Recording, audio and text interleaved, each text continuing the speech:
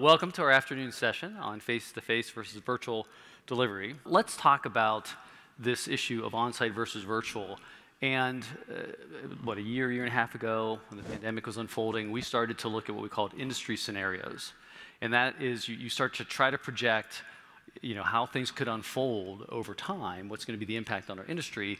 And there were two scenarios that we started to talk about very early: very virtual organizations and more digital delivery. And when it comes to very virtual organizations, the question was, okay, we all have to work at home right now. Is that going to continue, or are we going to come back into the office and be more centralized like we were before? And it's interesting, very early in the pandemic, we were doing these rapid research polls, and 2 months into it, it was clear that technology companies were seeing two things. Number one, employees were very productive, working remotely. And number two, and again, this is 2 months into this, tech companies were already signaling that they plan to be more remote, have more employees working virtually than they were going to have previously. And we were asking early on, what percentage of people are going to come back into the office? And you can see that the numbers, there's a big spectrum here, but early, 28% of the companies were saying, hey, we think more than 50% of our employees are going to remain virtual in the long term.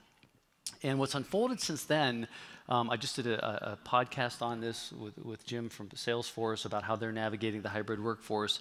And it's clear, because we're all doing the survey work, right, with our employees, there are a chunk of employees that are saying, look, I really like to work remotely. I like the flexibility. I want to stay like this. There is another chunk of employees that want the social interaction. They want to come back. And there's a big chunk in the middle that could kind of go either way. So we're all trying to navigate what do we think the posture is going to be long term. So let's do our first polling question here and see where the audience is. Compared to April 2020, what posture is your company pursuing? More remote employees, the same mix you had before, or less remote employees? Let's see where people come in on this one. Oh, wow, they got that polled up pretty quick. That was fast. Yeah. And we'll give it a chance for the numbers to ramp here. But yeah, this is, again, a very hot topic, remains a hot topic. I think everybody's trying to figure out how do we have people remote, yet remain, keep the culture, all that kind of fun stuff. But as the numbers ramp, there's a clear signal here already, right? So it's somewhere between a 70-20 rule that over 70% of you are saying, yeah, we are going to have more remote employees. Companies are not coming into the office. So that's how that scenario is playing out. If we go to the next industry scenario, if we cut back to the slides, it's this question of our delivery posture now, right? So if people aren't in an office and people are more remote and they may be very distributed throughout the country or through the world, how are we going to deliver our services? Are we going to basically deliver more remotely, or are we going to still have people going on site, which means when you think about coverage models, you have to have people local. Where's this one going to go? And again, very early in the pandemic, we had 96% of companies telling us that we plan to deliver more of our services remotely. And I think, Maria, you were doing some survey work on this around education services, and you were seeing the same thing in that data. Yeah, so we did a rapid research response poll in September, so just in the past month, and it was looking at pre-pandemic, so 2019 as compared to current state. And so we asked, based on what's happening currently, do you foresee implementing strategies in the future to continue to drive folks to digital learning? And you can see 95% said yes, and a minority 5% said no. And then the follow-on question to that was, what strategies are you going to use? And you can see the two front runners there. One was to include both online learning and virtual instructor-led in a subscription offer, and then the second one being just marketing campaigns to build awareness around all the great virtual offers that are now available. And then you can see the remaining choices there in terms of strategies, but it's very clear people are investing time and effort into digital. Yep, strong signal. So second polling question for our audience. Does your company intend to keep delivering some services remotely that were previously delivered on site? So now that you've proven you can do this, if you can start to travel more, you're going to go back to going on site. where are we on this one? Let's see, since we already got the answer on remote employees. Wow, this is a pretty strong signal as well. So a majority of you are going to have more remote employees. It looks like even a stronger group of you, 90%-ish, are going to want to deliver more services remotely, right? So that's how these industry scenarios are playing out. I don't think there's any doubt about that. But this is not frictionless. If we go back to the slides, and this is what we really want to talk about here this afternoon, there are benefits and challenges to going to this motion. And if we think of some of the benefits, I mean, again, this is the low-hanging fruit here, the fact that you're saving travel, it's easier to schedule these things, it increases the availability of scarce delivery resources. These are all things that are again, the low-hanging fruit of going to this model. But there are challenges, and challenges around the customer preferences. They want people on site. You have to re-engineer how you're delivering these services. You're doing this remotely. So we know that, again, this is not frictionless. So one more poll to warm us up. How do you personally feel about delivering more services remotely? I mean, do you think there's more benefits than challenges, more challenges than benefits, or you're on the fence? This is probably the most important poll to kind of get the pulse of the room here and kind of see where folks are. And here comes the data. Looks like the jury's still out for quite a few. Yeah. I haven't decided. 20%. Yeah. So I'm curious, as the data's coming in, if we look at the different service activities. So Maria, for you on education, how does this align with what you're hearing from your members? Are they thinking they want to do more of this, or? Yeah, so I think education's a little bit different because we were delivering virtual instructor-led training 10 years ago, at least most of my members, not everyone. Those who were not were very quick to act. Like within 6 months, if they had been doing all instructor-led, they had something at least available on demand, moving to also being able to provide virtual. So the key thing is, and based on a webinar poll that I did just a couple weeks ago, is that if they had digital capability, they're investing more. And so it's very clear that... So they were on this path before, and this has accelerated it. Yes. Let's contrast that with what you're hearing in professional services in terms of that data. It's a similar kind of story, Thomas, and I'm not sure what kind of perspectives we have here in the audience, but any PS person in the audience knows that we've been doing virtual delivery forever, ever since there's been an internet, but not for all things that we do. So there are some things that you would tend to do almost exclusively in person, your initial design sprints, maybe your big project kickoffs. So all of a sudden, in March of 2020, you can't do those things on site. So whether the benefits are greater than the challenges or vice versa, you didn't have any choice. You had to very quickly build the muscle to go and do those things that you have done exclusively on site. Now you're exclusively doing them virtually, and we're in the same boat with our own advisory services. You know, everybody here on the stage does quite a bit of advisory. And I tell you that prior to March 2020 or so, it was about 100% in person. And all of a sudden, in March of 2020, it was 0% in person. And I think there's a lot of perspectives in the audience that we went through the same sort of thing. So it's really more about those things that, it's not that you don't have the ability to deliver virtually. We've had that ability for a long time. It's those things that you really want to deliver on site, like a strategic workshop or something like that. You can't do it anymore. So you've got to overcome those challenges, whatever they are. So let me build on that in this question to the panel around, what specific activities are you seeing being moved to remote? You just put an interesting one on the table, Bo, in terms of, if let's say you're doing, education or alignment, strategy types of workshops that you always did those on site, that face-to-face, had to do them remote. Now that travel starts to open up again, do you see some of that still staying remote? Some of those motions, even though you could have the ability to go back on site? Oh, without a doubt. Without a doubt, you're seeing that. No question about it. And it's because of all of the benefits of doing it that way. But every benefit has a challenge associated with it, and I think we'll get to that. Yep, we will. And I'm curious, Val, from the support to field services, are there any activities you think, had to go remote in the short term and will stay more remote in the long term? Any specific? It's kind of interesting because in support, by definition, it's remote service, right? And field, by definition, is on site. So, what's happened, during the pandemic, it became more difficult to go on site. And in some cases, you were concerned with safety, security, access, and to try to make, to make it as effective as possible if you had to go in.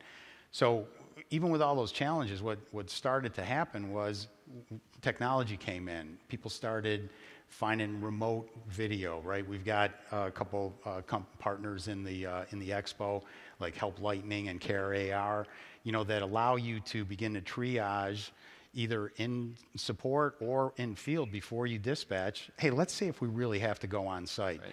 And so now when that technology is there, it's making the entire process that much more effective. So you'll always have to go on site, but what do you do when you're there? Can you be efficient? Can you start to do other things like drive expansion, drive some cross-sell, upsell? Yep.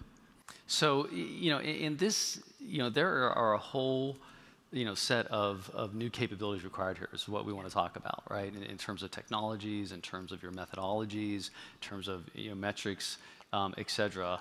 And, one of them is the fact that this really does require different skills for your service folks. Like, Bo, if you're doing a workshop that you used to do face-to-face and now you're doing it remotely. So for folks in the audience, what you basically said right now is, hey, we're going to have, more remote employees, and those remote employees are going to be delivering more services virtually, not going on site.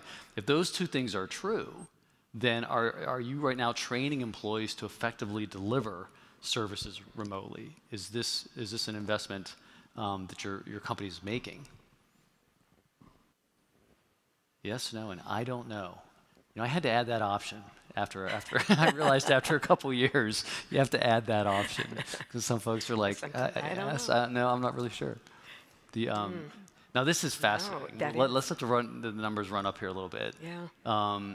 Right now, right? It's close to, it is a majority practice. Over 50% of the folks saying, no, we are not doing any particular training on helping employees learn to do this delivery differently. And looks like that number is going to hold pretty close to that. So let's go back to the slides and go back to the panel on this. So, what do you see members doing to improve the skills of employees to effectively deliver remotely, since it is a different motion?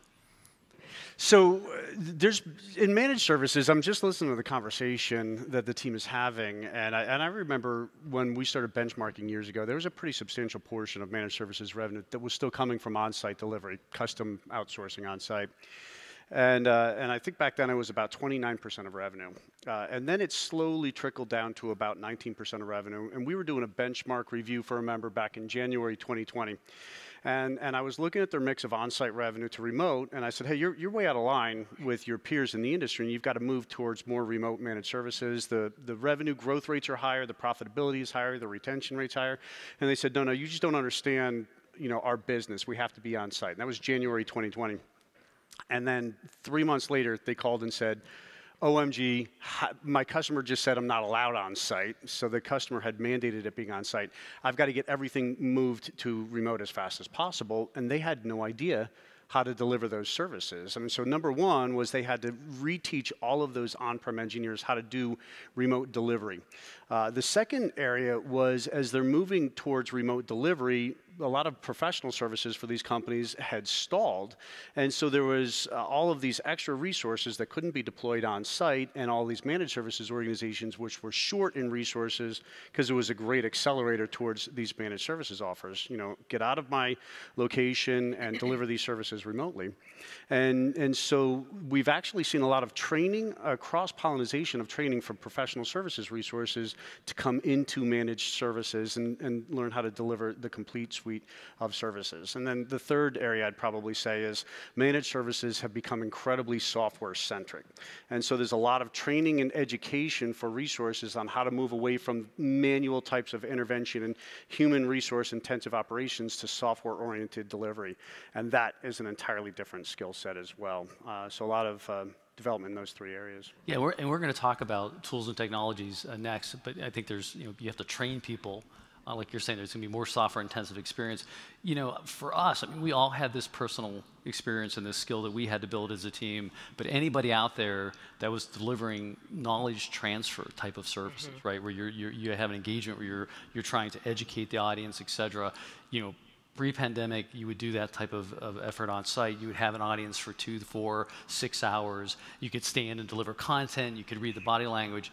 That goes virtual. We all, and again, I'm sure any of you doing this, had to learn a different skill set there. You had to learn that you can't just core dump for 2 hours. You got to chunk it. You've got to build in interaction because otherwise people are checking out when they're getting that type of service delivered remotely. And I know we all went through that. That was fun. Yeah. Given, instructor-led training, being in a classroom, to your point about, one of those, the advantages of that is being able to read body language and know, are people with me? Are they not with me? Should I slow down? Should I speed up? All of the body language cues that you get when you're face-to-face with someone. And there was a lot of rethinking. So you can't take a 3-day class and just transport that into a virtual delivery, because sitting in front of a Zoom session for 8 hours a day for 3 days isn't going to work. So there's a lot of repackaging that goes on, looking at, like you said, Thomas, ways to engage people, ways to also try to get a read on the audience, those kinds of things. And I also had members who did spend time, even though it was instructor-led. The classroom delivery is different from the virtual, and they put together a whole, I think it was like a 1-day training session they did with their instructors for how they needed to change their skill set to be effective in the virtual delivery. And Bo, are you seeing for the PS organizations, do you see folks saying, hey, we've got to retool you and teach you some new skills on how to do this remotely? Not enough. Not enough. One thing we know for sure, another way to say all of this that we're saying is that if you simply carry your legacy methodologies and offers forward in your ways of delivering, then it's not going to work in the new context. I can tell you what we've done. We've done no less than completely re-engineer our entire offer portfolio for virtual first. We've trained up our PM team to be able to use tools and technologies that we're going to be talking about. We've asked our researchers, meaning our consultants, to completely rethink the way they do their workshopping, using completely different methods and different ways of engaging people. And so we've had to completely change the way that we deliver. But again, that's because what we did before was completely, totally, 100% in person, in a room, right? Captive audience. And now you have very different challenges, but a lot more opportunity as well. Yeah. And I think we're going to talk about that. Some of the advantages to doing this virtually is that you can have whatever number of people you want in the room.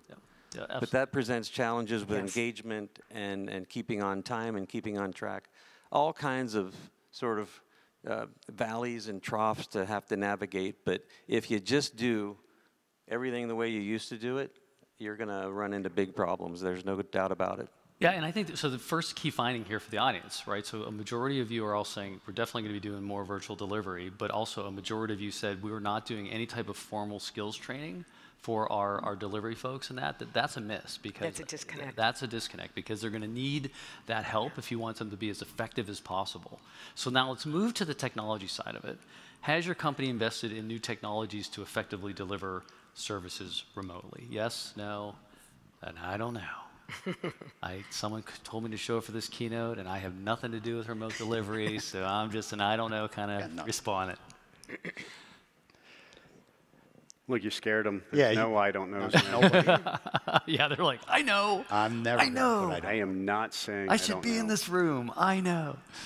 So this is different, and this I think it doesn't surprise us as much, because we've seen this across different companies. So more of you are leaning into the technology investment. Why? Because we're tech companies. That's where we like to spend money. So we have about 60% of folks, and that's stabilizing, right there. So let's get back to the slides and talk about, technology as it comes to remote delivery. And, Val, you and I were talking the other day about this, and I'm just intellectually curious, sort of the state of this. I remember talking to one of our healthcare tech providers, about a year ago. And it might have been the board meeting for the May conference, the advisory board meeting, I can't remember. But we were asking about the fact that you can't get into the hospital, you can't get into some of these areas, what are you doing? And they were investing more in the VR type of technology where they would give the customer like an iPad to hold up to the piece of equipment, and so they could say, okay, I need replace this or punch this or whatever. And I'm just curious, is that something you think is going to be sticky? What else are you seeing in terms of technologies? Yeah, for sure, it's sticky. I mean, because if you look at the entire service delivery motion, it's 30% of all issues require some type of spare part, and traditionally it's let's send the good one, send us the bad one back, and the tech hopefully will meet you, right? Well, Kevin Bowers, in field service, he just tested Dell's AR program out, right, where he had to change a hard drive. They did this advanced exchange program where they shipped him the part. They were able to, show him, gave him an ESD strap, everything, and said, take these screws out in order, how to do it, how to replace it, how to put the package back in and ship the bad one back. And so when you think about that, you're turning this whole process on its head, and there's no way it's not going to continue. I mean, right, it doesn't go back. Once you get that advantage, it's not going to go back. And George, how about managed services? I mean, what technology acceleration did you see there to be able to support? Yeah, so I wrote a paper last summer. It was called The Rise of AI Ops, because we started to see this trickling of investment in next generation technologies. And so many companies say, yeah, we're dabbling in AI ops, or we're doing it, and a lot of them don't understand that the original definition of AI ops was algorithmic IT operations. In other words, taking data and turning what you've learned out of data into software to drive things in a more software-driven format. And so companies have started experimenting in that, and I was thinking about this when I looked at JB's slides, where he talked about services. And in Q2 2021, services were 64% of revenue in the technology industry. And then we know that there's this rise of AI ops and these next generation automation capabilities and machine learning, yet 74% of companies have no formal R&D budget for service technology, no formal R&D budget. Would your product organization have no formal budget for R&D for product? And so this is a real big challenge. There's this massive acceleration of software-oriented architecture, software eating delivery operations, but companies aren't seriously investing in it. And for that 26% that do have a formal budget, less than half of them have a formal budget for things like AI ops. So while we're seeing this massive software evolution, I would say it's not accelerating fast enough. But every single element, building these software-driven architectures, platforms, data analytics, having data scientists involved in your delivery operations, and looking at obsessively looking for and destroying any kind of complexity is really the key. So you two down there are talking about the really kind of futuristic, cool stuff. I'm going to tell you about a technology that I think was rocked the world for the consulting and education when you're working with people virtually. Was it Microsoft Excel? No, no. And it wasn't Zoom. It wasn't Zoom. It was a feature Zoom. I think the number one technical feature that I leveraged the heck out of for virtual was polling. Yeah. Polling. To keep people engaged when you were, again, working on education, getting feedback. And I think, but what you've learned in some of these alignment, type of sessions, the ability for people to provide an intellectually honest response through a poll. So we'll give you a simple example. Hey, at your company, is your PS strategy aligned? And the PS executive is sitting there, and you look at your employees, who thinks it's aligned? And all the hands go up, oh yeah, we're aligned, we're aligned. You do that on a poll, virtually, it comes in like 40% aligned, right?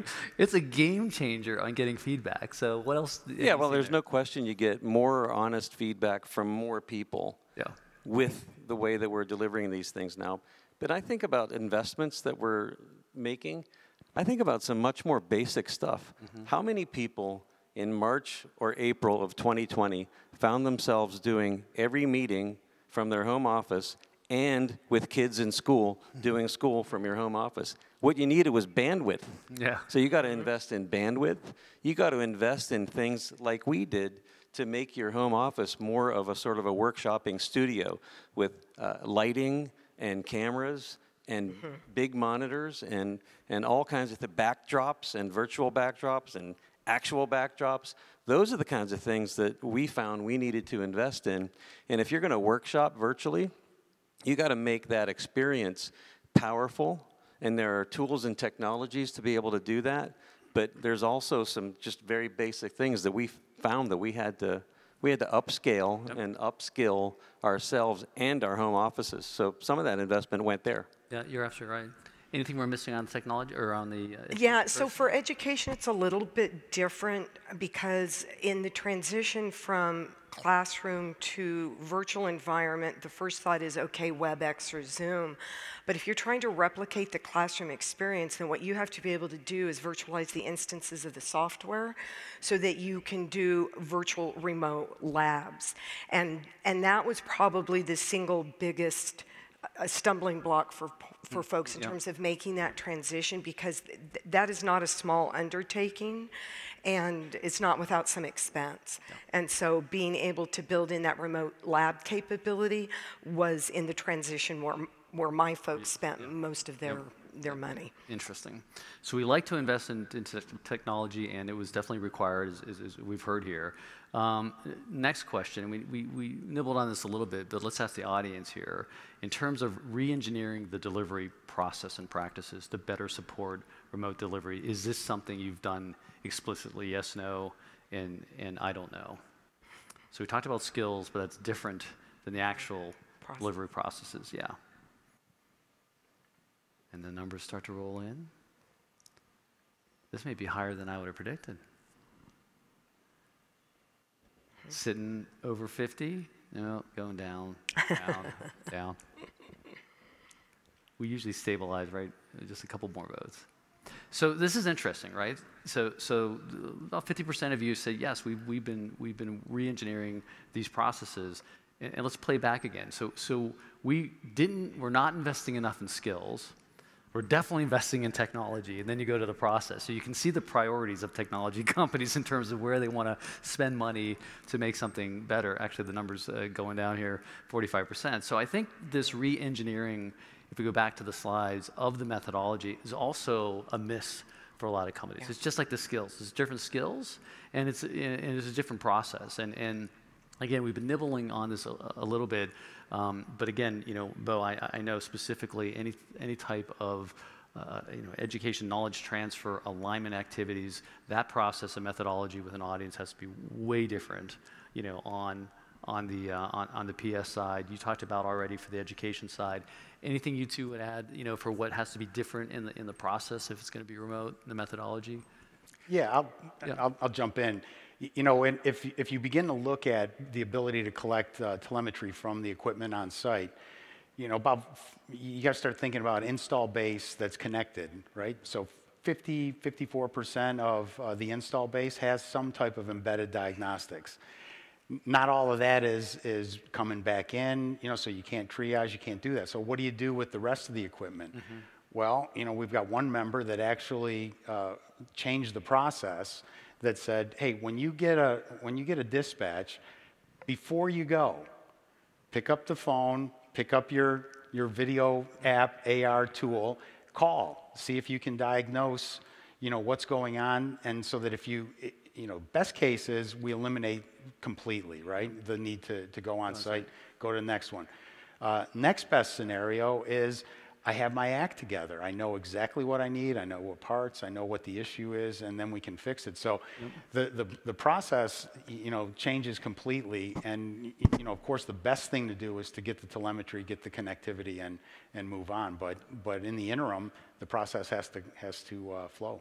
And then last but not least, anything in managed services? Yeah, absolutely.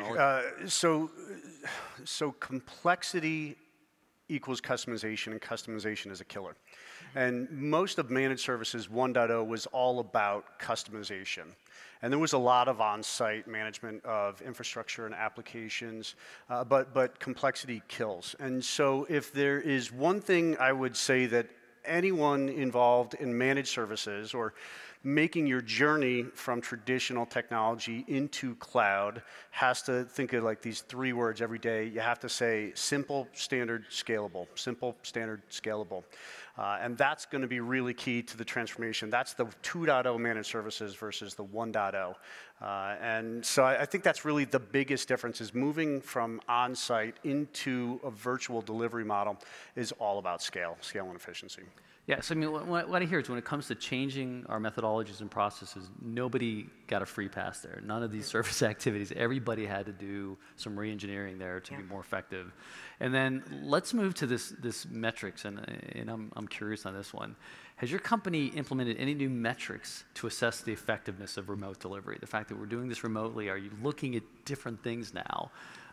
Sort of the last part of really having new capabilities, and what we're walking through is, to have a new capability solidly in place, you have to have the skills, you have to have the technology, you have to have the right methodologies, and you have to be looking at the right things, right, the metrics. So let's take a look at the results on this one and see where people are coming in.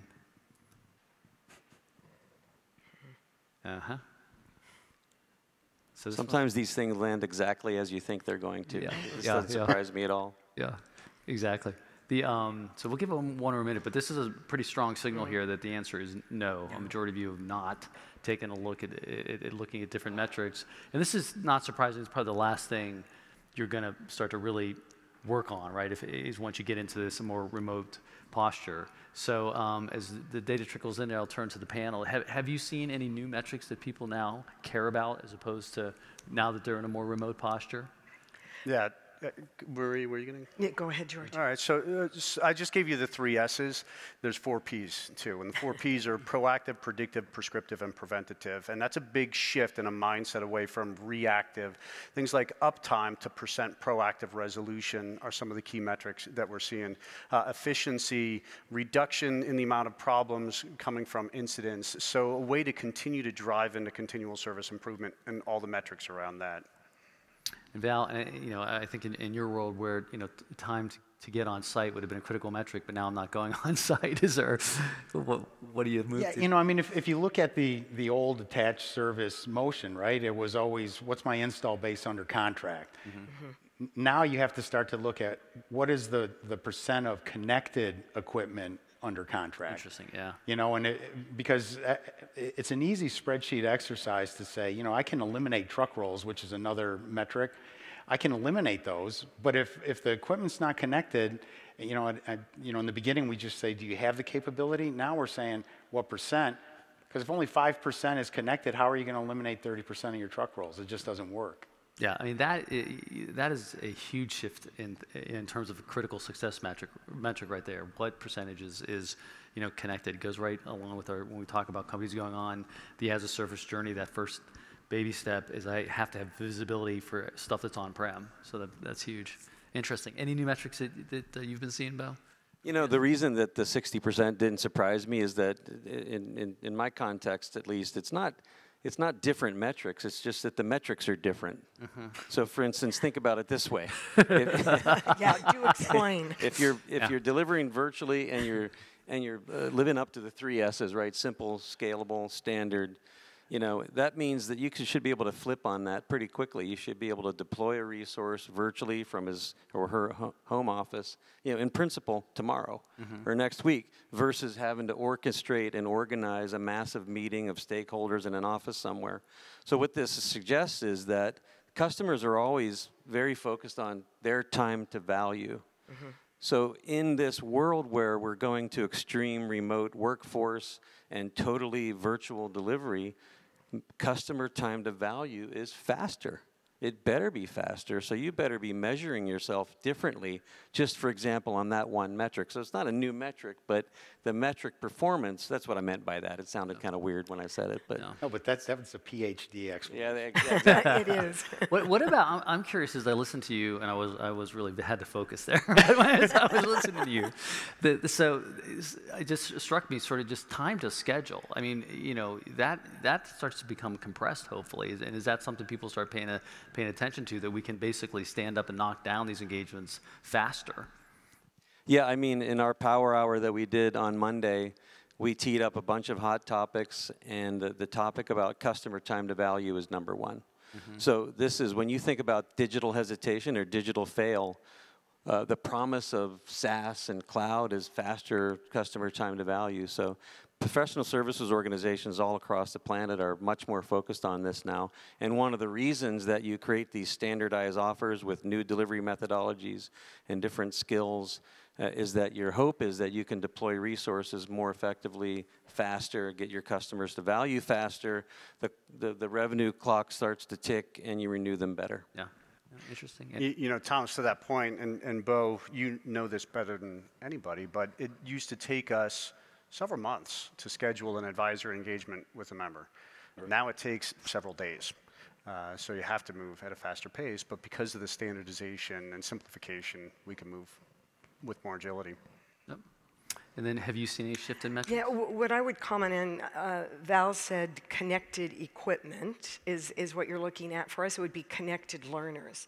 So when you move most everybody to online learning, you can have it out there, but if people aren't consuming it, then to Bo's point about faster time to value, well, we know that a trained user helps to accelerate first time to value. Well, when we're leaving the learning up to them, and through online learning, I can go anytime I want. I have to know if people are consuming. So there's much more emphasis on tracking consumption. How long is somebody in the system? With what frequency are they visiting?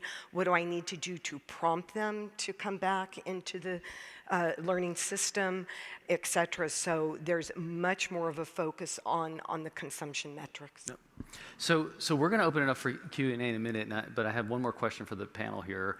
But again, I just want to emphasize this. I mean, the vast majority of companies in tech want to do more remote, but as we keep poking on the organizational capabilities that you need to truly do this, besides the majority of you investing in technology, we can't forget about these other areas. The fact that methodology is going to change, skills are going to change, and the metrics you're looking at to define success in this new posture has got to change as well. So I think that's an important point.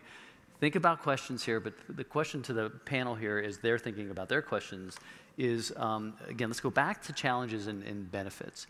Any interesting, let's start with challenges. Any other challenges you're seeing with this that you just want to comment on as people have gone to remote that we haven't hit on yet? Anything you see people struggling with specifically? Culture. Yeah. Culture, belief systems, that's the way we've always done it, that's the way we'll always do it. So I think it's a real challenge for these organizations to change. Yeah. One of the sayings that makes me think of is if you're delivering services the way you delivered services 3 years ago, you won't be delivering services in 3 years. So I think that's a big challenge. Well, and I think on the culture one, and I think a lot of the consulting organization, and it's probably true for people that would do on-site, education services, is you hired a certain profile, and they're like, hey, I just can't wait to get back on the plane, right? I got a little bit of that culture with my team here, I got to tell you. I just want to get back on the plane. And I'm missing a lot of miles, George, am I speaking the truth here? But that's tough, right? You got to kind of fight that and say, well, hey, that's not actually the best way for us to be doing this anymore. So I completely and the agree. reverse is true. How do people want to consume? So if you have people who, and talk about cultures, you were referring more to internal culture. If you look at virtual delivery of classroom training specifically, there are certain cultures who are face-to-face cultures. They want to do that training face-to-face, and working through that mind shift with them is challenging. Customer preference. They're going to hold out until they can have it face to face. And Definitely. so I think not only is it doing the work you need to do internally with your employees, getting them accustomed to, okay, I'm going to be here versus on a plane. I think there's a lot of that also needs to happen in terms of the positioning, the marketing, the value statement around you are going to have the same experience, because the tendency is to think, oh, it's virtual, it's not going to be face-to-face, I'm not going to be able to, touch that instructor, and people think that that's going to be an inferior experience. So I know my education folks that have made this transition spend a lot of time on that positioning. Well, and those I marketing messages. This is a really important one because it's very real on the culture side, and I think that if you have customer pushback, I don't want this to be remote, even though we want to deliver remote. Two obvious levers, right? So one is pricing. You could say it's going to be cheaper if it's remote, right? Yeah. But before I pull that one, I would focus on the value proposition conversation, which is actually, if we do this remotely, I can unlock a better value proposition for you, and here's how. That's, I think, the winning conversation. Without a doubt. I mean, let's face it, people are habit-driven. Yeah. Right, and they have expectations, the ways they've always done things. And so it's on us. This is why you go all in investing in an entirely new portfolio of services that are virtual first.